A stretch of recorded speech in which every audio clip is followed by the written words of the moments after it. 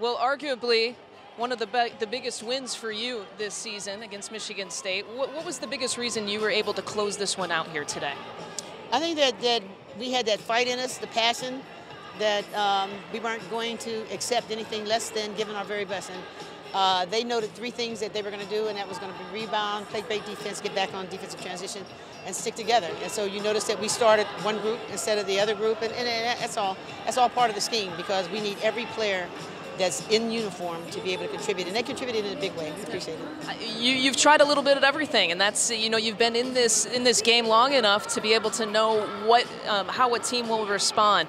How do you evaluate the way your team has responded to some of your challenges this year? We tend to push them. I know that I do, and I thought that they responded well, and that is that those that had been starters were coming off the bench, but they were coming off big time in terms of focusing on what they needed to do, and the people that started.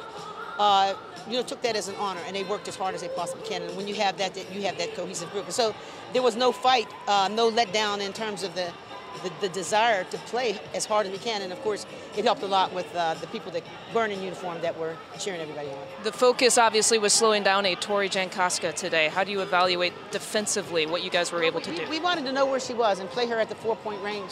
Just don't let her get started. And anytime she was trying to take a screen, we were just going to play her high. And we also wanted to take some time off the clock by pressing, right at the beginning. And normally we don't do that. Normally we go back and then we come into the press. But we went ahead and took a chance, and it worked. Not many players you can say a 4-point play. You got to watch, or 4-point area. You got to watch out for that. That's what she is. 4 or 5. You know what? She's a great team, and certainly Michigan State will be back. They're a great team. She can hit the deep shot, that's for sure. Thank you for the time.